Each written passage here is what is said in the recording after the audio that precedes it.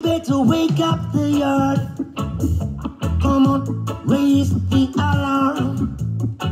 Cause Jackson's sick man, him back in town. You better raise the alarm. Come on, tell me. Hey everybody. How long has this been going we'll get rid wrong? of the mask. You've been getting We all want to remain Take a look at me. as unmasked as possible during these days of lockdown once again. It's funny, I was just looking at some early videos from back in March, and nothing's really changed, especially down here. We're back where we started this whole damn thing, and I don't know what you think, but I don't think there's going to be any sort of rapid change. We're giving us 6 weeks more of this down here, so will the borders stop the virus from going into other parts of Australia? Well, we shall see. Is it airborne? What do you think, Alice? They're a bit stoned. As you can see. So everything's good down here. Day 2 of Curfew land.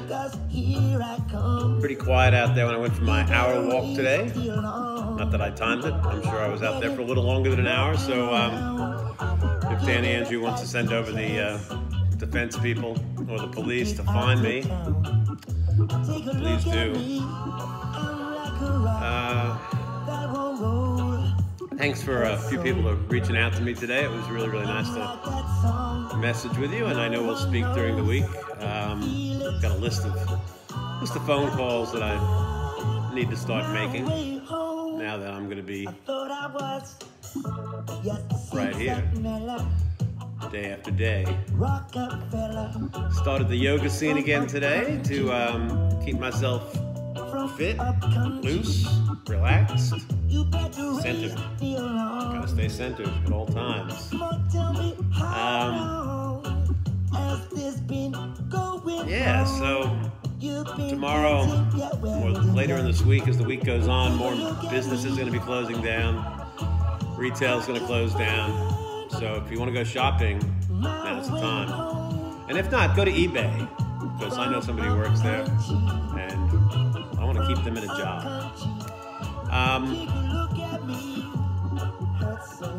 What else? Not a lot. There hasn't been much to report on today. The people that I love have been in touch with me. Not all of them. That would just be brutal. I send my love out to my cousin Janice, who's recuperating from her surgery over there in America. I hope you're well.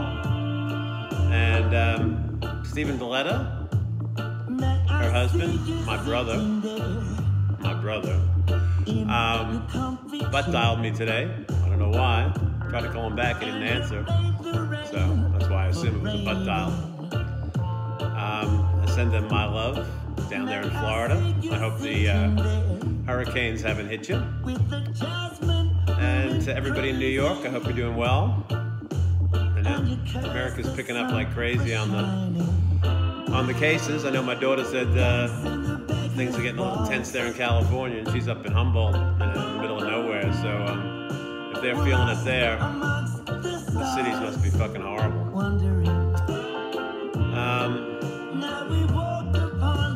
Yeah, so that's all for tonight. I send my love out to you. I'm doing well. You know, somebody said to me tonight, you know, you must be really, you know, doing it hard in isolation and being alone, because I left Sydney on the Anzac Day, and I've been down here since then. Didn't think I'd be here for this number of months, and it looks like it's going to be a little bit longer. But you know, the universe is playing this out in a way that none of us know where it's going to go, and that's not just the virus. So hold on to your soul, hold on to your heart, hold on to your love.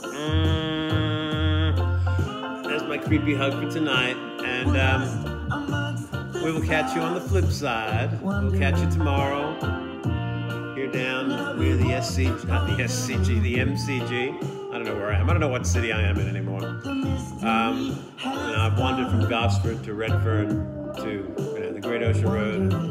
Here in beautiful Mooney Ponds, where life is sweet, except a little bit lonely. But I do have the owls, and you know that owls are very wise.